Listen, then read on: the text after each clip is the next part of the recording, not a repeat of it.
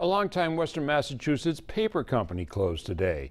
22 News reporter Mike Mascadrelli joins us from our Franklin County Bureau to tell us why this decision had to be made.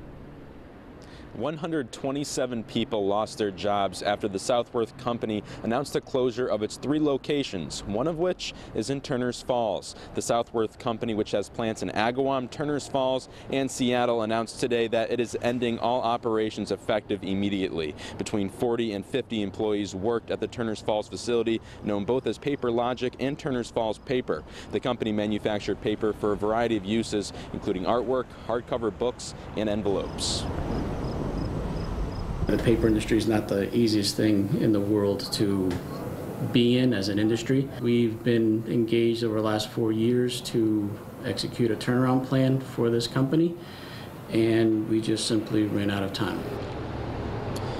Micah told 22 News their contract with a bank was going to expire in November, and they weren't able to secure any new financing. The Southworth company is contacting local employers to place as many workers as possible in new jobs. Live from the Franklin County Bureau in Greenfield, Mike Mascadrelli, 22 News.